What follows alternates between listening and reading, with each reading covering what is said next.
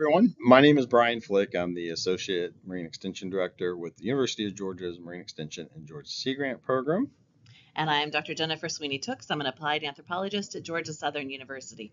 And we're going to tag team the following presentation talking about a commercial fishing infrastructure assessment project that we did that's focused specifically on Georgia shrimp boats and haul outs, or what we call railways. So first, we want to acknowledge Georgia Department of Natural Resources, the Coastal Resources Division, particularly Dr. Carolyn Belcher and Julie Califf, who provided us great insights and really valuable resources for us to continue or be able to do this project. So just a little bit about shrimping in Georgia, if you're not familiar. This is our largest commercial fishing sector, and it's helped contributes to a $50 million commercial fishing industry here in the state. And shrimping has deep cultural ties to our coastal communities. When we look at commercial fishing in general, shrimping is really an integral part of the coastal community. And it's everything from the people that are harvesting the shrimp and the vessels themselves to landing it, processing it, and shipping it out, which really help make up the commercial shrimp industry.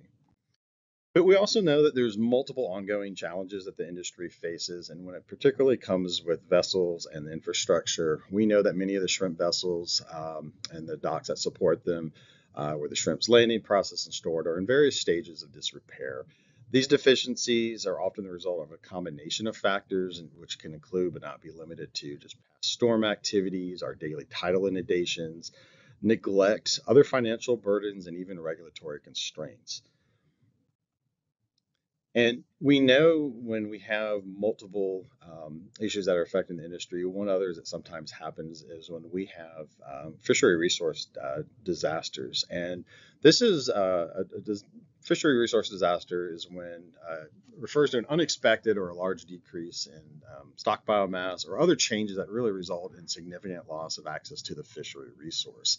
And particularly for Georgia, in the past 10, 11 years, we've had two fishery disaster declarations for shrimp. In 2013, due to heavy rainfall events in the late spring and summer that led to recruitment failure, as well as in 2018, having prolonged winter temperatures that stayed below about 48 degrees Fahrenheit or about 9 degrees Celsius for a substantial period, also had impacts on the stock. And this does result in financial burdens for the industry.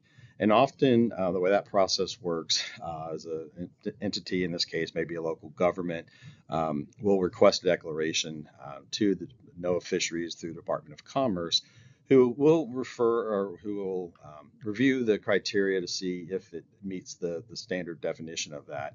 And if that happens, then they'll establish a declaration, and the state, DNR, will then apply for that funding, and that funds go back as a way, once they've calculated what is that economic loss, those funds will go back to the state. When this happens, though, the state does try to go with the preferred preference of the fishermen of having direct payouts. In fact, this is usually what fishermen want, is have individual payouts according to what they are based on their landing records. But when this happens, though, there's additional funding, and we're talking, multiple $1 million. And there's no actual guidance, though, beyond that of where the state can invest their funding back into it. And there's been several questions raised. And for instance, does it go back, once they've done those maximum payouts, can it go into vessel repair or repairing the railways? And if you're not familiar with railways, picture of it on the top right, basically these are haul-out areas that use a cradle to pull boats out of the water so they can work underneath them, the hull. But they are needed for that vessel repair. And then just the general dock infrastructure. So whether we're talking about the buildings themselves, where the shrimp is processed, the ice holds, any other type of the docks themselves, any other of that infrastructure that's needed to support. And that's a big question of where can the state invest funding beyond those maximum payouts should future disasters occur. So Despite the importance of this infrastructure, the vessels, the actual physical docks themselves, there really hasn't been a comprehensive assessment done on Georgia's working waterfronts. Jennifer actually led a project several years ago that did a social census of the waterfronts. And even though it addressed some components of this, it really addressed this issue from a different lens. So the physical infrastructure itself really has not been looked at depth. And this is something that DNR is interested because such information can assist the state in identifying and prioritizing the most critical repairs and enhancements needed to help sustain the industry. And if future disaster funding comes available, or even other potential mechanisms that could potentially come back. So, with that being said, we did get some funding through CRD, actually, from some of the disaster funding. And really, what we're looking to do in this Part 1 project, Vessels and Railways, we're looking to identify opportunities to improve infrastructure and industry sustainability. And our goal here is really to provide guidance to CRD to use in case that the future funding that it comes in beyond what they can do with those direct payouts, how can they maximize that return on investment? And when coming up with this project, there's two guiding research questions that Jennifer and I really try to focus on. And first off, what is the current state of the commercial shrimp vessel fleet, including what repairs are commonly completed, how are they done, where, and at what cost to the shrimpers? And then the other guiding question on this, how can Georgia DNR best support the ongoing sustainability of the industry? And this is a key aspect, too, of getting the input from the industry members themselves that will hopefully help DNR make some of these future decisions. So I'm going to turn it over to Jennifer, and she's going to talk a little bit about just how we set this project up and go into some of the general findings. Thanks, Brian. So I get to jump in with my nerdy slide right off the bat and talk to you about the sampling frame for this project. So when we started this project, we consulted with Julie Califf, thanks Julie, who provided us the 2023 database of 98 state resident food trawler permits. So there were 98 food trawler permits at that time. And we needed to systematically narrow that population because of funding and time frame of needing to complete this project. And so we made a series of choices that all pointed back at those guiding research questions that Brian mentioned. And so the first thing that we did was to eliminate any vessels from that database that were less than 38 feet in length or that had an outboard engine. And we did this because those vessels were responsible for less than 2% of the food shrimp landings in Georgia. They were likely to be trailerable boats, able to go on trailers, meaning that they would have less costly repairs and maintenance. And so those types of vessels aren't commonly used for commercial shrimping. And so we really wanted to winnow down to people who were commercial shrimping. The next thing that we did was to condense the permit holders to a single entry for every person. In some cases, we had multiple permits for the same person. So we wanted to make sure that each person was only on that list once. And then we sorted that list that was substantially shorter by the county of residence. And so at that point, we had 53 eligible permit holders. And so we sorted these by the county where they resided, and were then able to determine what percentage of our 25 interviews that we were able to conduct needed to be represented by each of those counties. And so you can see here on the next slide what that looked like. We had that identified number of eligible permit holders, not permits again, but permit holders per county, determined proportionately how many of those interviews should be from each of those counties. And we found that in some counties, there was only a single permit holder. So obviously you can't interview half of a person. So we pooled those 6 counties together and recruited from all of them, which worked out to be one interview from each of 3 of those 6 counties. And that let us hit our sampling goal of 25 interviews. So our goal in this task overall was to solicit information from those 25 permit holders about the working status of their vessels, about their maintenance and repair needs, and the associated time and costs of those repairs and that maintenance. And then we took that information and paired it with information from the 2 railways. And so that's what my very fancy set of images here is showing you. And then we took all that information and crafted what was sort of our master price list, a collaborative price list, and also a way to determine the interest level of the railway partners. And so we were looking here about perspectives on potential programs for funding vessel repairs through the railways, and then the benefits and the challenges associated with an initiative such as this. So I'm going to provide some basic stats from some of the information that we collected from the interview participants. When it came to the actual vessels themselves, the mean average age was almost 48 years old. And as you can see, we had vessels that were built back from the 1940s, the newest one being in the 1990s. As far as average length, mean length was 62 feet. And you can see again, we went from that 39 feet up to just over 80 feet as far as the length. And we also asked about hull types, and as you can see, about 40%, which is our biggest category, were fiberglass only, whereas about 28% were fiberglass over wood, 24% were steel, and then we had about 8% of the 25 interviewees that had a wood hull.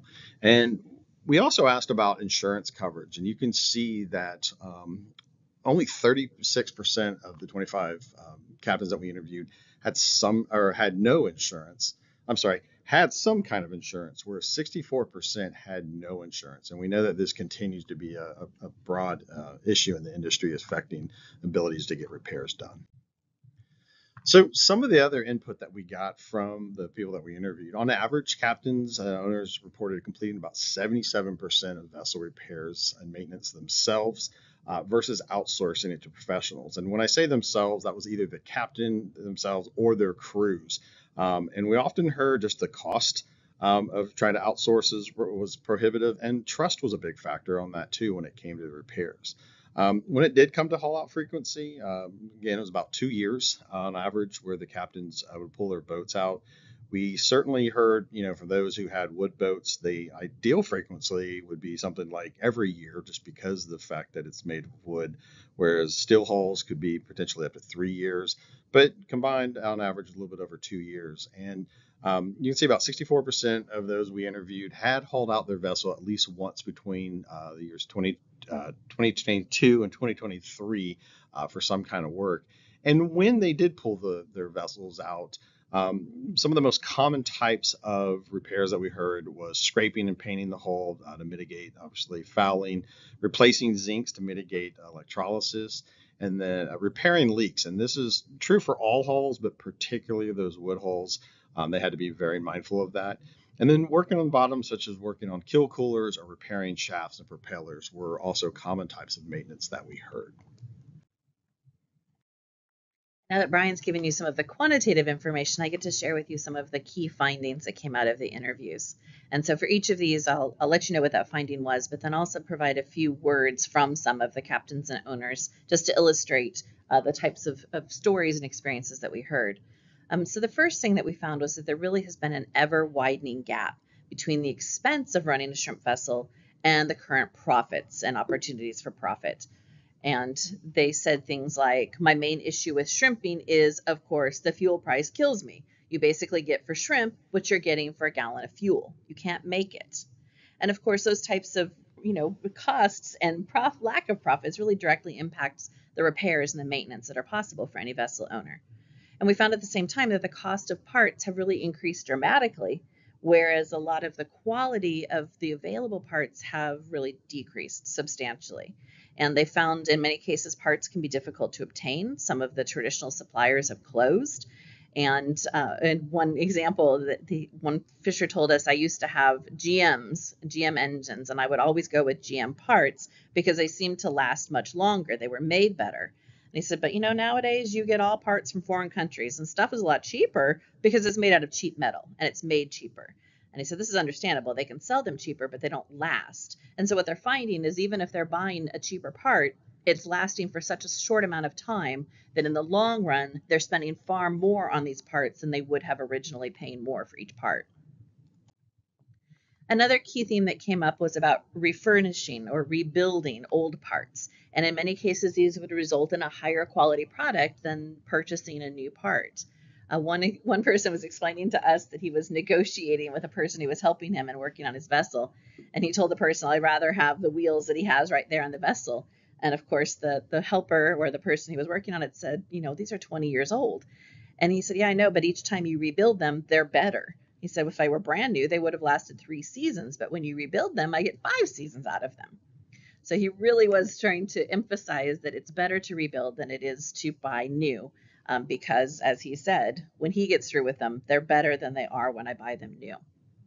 Other vessel owners reported using non-marine parts in creative ways because of unavailable items or poor quality parts. One told us they used to have a brass pump on their for a deck pump, and all you had to do was replace the rubber portion in it, and then that would just be a couple of $100s. And he said, but that little part, I went up to $500 to $600, I went to $800. He said, now it's just so expensive, it's unreasonable. And so he and his family had gotten very creative. He said the last time he put a generator on his boat, he went to Home Depot and bought a sprinkler system pump. It was $250. I got 17 years out of it. And then he was really excited to tell us, I can't wait to try the one I've got at the house. It's a jacuzzi pump. I got it out of an old jacuzzi that was about to go in the trash. So you can see, it was almost a challenge for him to be able to use these parts in ways that they weren't originally intended to be used.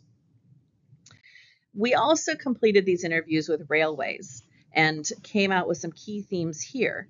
Some of the things that we learned, again, I'm going to sort of give you the finding and then illustrate it for you, is there really is a huge diversity in the types of work that each vessel needs during the haul out. And then there's a lot of variation in the cost of doing similar work on different vessels. Trying to pin down a common price for a common thing that had to be done to the vessel was really almost impossible for folks. One person at a railway told us, it really would depend on what they wanted to pay for or how much work or whatever, because every boat that comes up is all different. This might be $2,000, but over on a different boat, that might be $4,000. You really don't know until you see what you've got to do. And also coming through here is the fact that when he said what they want to pay for, people who are working the railways and running the railways are really used to having to work with very limited budgets and people having only a small amount or X amount of money to spend at any given time and really having to be creative within that budget. Another key finding that came through is that railway work is often hull-centric. It's only work that cannot be performed on the water. And that's the only type of work that's being done on the railways because a lot of the work that's performed on vessels can be done off of the railway. And so we asked what sorts of things were done. We heard answers like this. We do fiberglass patches, fiberglass boats in general. There's not much to do to them. You scrape, you wash, you paint, zincs.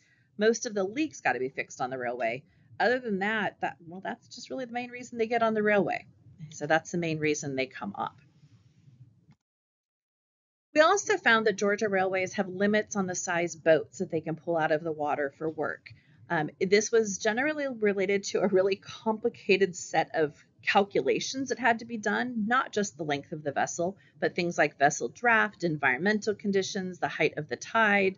He said it really, one of the gentlemen told us it really depends on the keel and the depth. And he gave several examples of this particular boat that would only draw 11 or 12 feet of water and they could pull that one. But this other boat only drew 8 feet of water, but it was bigger, so they couldn't pull that one. And so he ended by saying it really depends on how much water the vessel draws. We also really learned that it's increasingly difficult to find locations outside of the state to haul out vessels for maintenance and repairs, especially without a steel hull or vessel insurance. And a big shout out to Brian here for making lots of calls to facilities all the way from Beaufort, North Carolina to Jacksonville, Florida, and really learned that most facilities prefer to use a travel lift rather than a railway. And most of them are very disinclined to take any vessels that don't have a steel hull, that don't have vessel insurance. And perhaps a key feature and something really significant is that most of them are requiring that only their own staff do the work on the railway, which is in contrast to the 2 railways in Georgia that really work with the owners and the captains to allow them to help with the work to keep the bills a little bit lower. Really a key thing that came out of these interviews with the railways is there's definitely a level of interest in collaborating with Georgia DNR CRD to find a way to fund vessel work through the railways. They were each very careful to say details needed to be worked out in advance of beginning any project. But, as one gentleman told us, the railway would be a prime tool to use to keep the fleet up. You've got to have railways. And it's just coming up with a way to find a way that's kind of somewhat fair. He said, I'll go along with anything, but it is my property. And this railway hasn't been very profitable, only working with shrimp boats. So there's definitely some hope, but also a little bit of apprehension and concern that it's done well. So as part of these interviews, Georgia-based participants were also asked for input on how the state could invest back into the industry if and when this future disaster disaster funding or other funding becomes available, and direct payouts have already been maxed out. And so participants were really pleased to be asked for their input, but many of them warned us that despite its very best efforts, it's highly unlikely that DNR CRD will be able to please everyone. That there's just no way to make everyone happy, but that the attempts were certainly pleasing to people. They were encouraged to hear these questions. A lot of the responses that we initially received in these interviews centered around issues that really cannot be solved by increased DNR CRD investment. Things like stopping imported shrimp or reopening closed areas or the cost of fuel. Right? But many other suggestions were also made that really do fall much closer to the realm of possibility for support from DNR CRD. A common thing that came up was they would appreciate assistance with fuel, nets, rigging, these things that are the most rapidly used, most rapidly worn out while fishing. As an example, one gentleman told us, I say they can do an equipment fund for ropes, shackles, nets, doors, cables, because the way things are going, if you get behind the 8 ball a little bit and you get another thing happen, you're done. So he was saying, even if you're keeping up your boat as well as you possibly can and as well as you can afford to, all it takes is losing 2 nets and you're down. You can't fish at all. So having that sort of resource would be really helpful. Many others also suggested investment in and assistance with paying for the mandated bycatch reduction gear, the TEDs, the birds. One person told us all these restrictions on the nets, they can compensate on the TEDs and stuff like that, which the government makes us pull. We have to, or we don't go fishing. So he was saying have them put in or taken out or provide the ones that we need, that would be really helpful to people in the industry. Many suggested financial assistance with the mandated safety gear, things like flare kits and rafts and life jackets. A really great explanation came from one gentleman who told us, if you're going to make me have this life raft, buy this life raft for me. If you're going to make me have all the safety stuff, you buy it. Nobody wants to go out there and be unsafe. But if you don't have the money, you're not going to take the money from your family or your children to buy a life jacket or a life raft or a flare, because you're thinking, I'm going fishing, and if I make it back, good. And if I don't, then, well, that stuff happens. Right? So definitely a sense of having to be really strategic about how they invested what little money they had. Another key thing that came up was supporting the docks and the railways. They pointed out that keeping some of these local railways open, that would be good for the majority of the fishermen. Other people said the docks, we need to help them so they can help us. And many had really long and thoughtful feedback about which docks they were docking out, what things would help that dock stay viable and stay operating. And a set of surprising answers to us was that more than one person brought up increased training for and or collaboration with law enforcement, environmental enforcement. We heard several stories that sort of went along the lines of this one, saying, that they would like to see more professional attitudes about those who are boarding their vessels, suggesting that perhaps they could be boarded at the dock instead of doing it during the day when they're on the water. Hearing these interviews at first, we said, are we understanding you correctly? You want them to invest money in better training of enforcement officers? And the responses we would hear would say yes. And for example, this gentleman who said, I would say better training. That way they don't have to teach them when they come on the boat. He said, if they want to board us, if the state makes them do that, then get on our boat and bada bing, bada boom. Okay, we're going to let you guys get back to work. But he did say they hold us up sometimes way too long.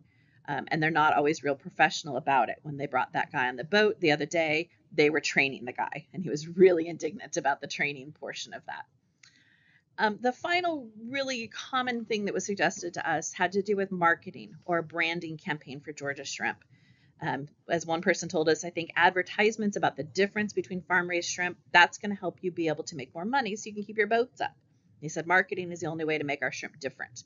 And another person was really emphatic. I don't want a handout. What I want to see is our product become valuable again. So thought that investing in marketing or branding would help increase demand, which would then let him earn a better income, a better livelihood, and be able to invest back into his vessel. So one of the products of this project was the master price list that combined all of the information that we obtained. But the vast diversity in prices was very surprising to us. We expected that we would be calculating ranges of prices, but really not how vast that range would be. All of the findings that I described earlier led to price ranges that were often thousands or tens of thousands of dollars different.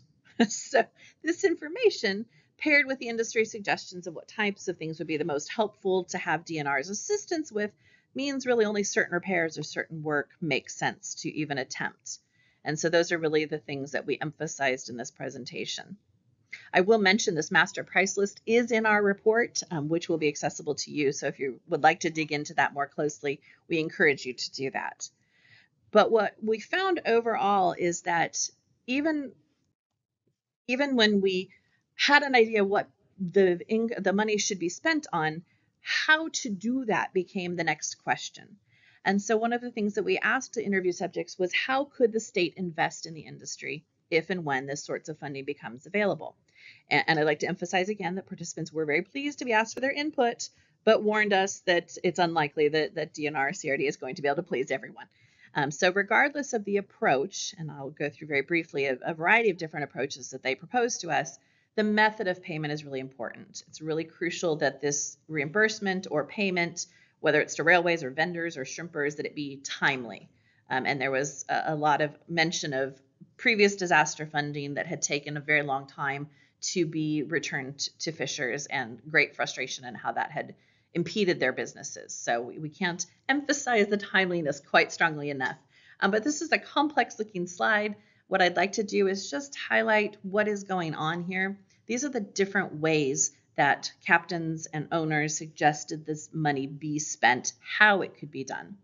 And so you'll see across the top, we have a model. We sort of named these different models for ease of referring to them. And then underneath each of those models that are in the darker blue, you'll see a definition of what that meant, how people describe them to us. And if you take the time to sit and look with this, you'll see that it goes, there's a broad spectrum of answers here. Things like every person getting exactly the same amount of money to be used on repairs, or people getting the sufficient amount of money to get the same thing fixed, even if it's going to cost differently on each boat. Some folks suggested that matching funds should be required, that DNR should not invest money that the boat owner isn't also willing to invest. While others pointed to triage models from emergency rooms, where maybe it's important to keep the fleet floating by really fixing the least functional vessels first to preserve the fleet. The exact opposite of that would be supporting the productive, right? That whoever the most productive members of the fleet are, those with the higher landings, invest in them, which is similar then to the high functioning, maintaining the high functioning. Very different, of course, were things like emergency funds, that perhaps DNR should hold that money in reserve and only fund sudden repairs, right? Not general maintenance, but rather vessels that have been maintained, are operating, but have sudden emergencies. And then, of course, regulatory support, that perhaps they could fund things that aren't necessarily part of keeping the vessel running, such as a TED or a safety raft, but that are definitely required by regulation to be present in order to function. And then you'll see our last category really had to do with the things that are outside of probably the scope of possibility for a project like this. So we're going to stop there. I'd like to point out to you that that was the first stage of a much longer project. And so the first part was vessels and railways, which is now wrapped up. The second part is starting today, actually. It started a little bit in March with students from Georgia Southern coming down and working with us, but we'll now be moving on to the docks and assessing the infrastructure at the docks across coastal Georgia.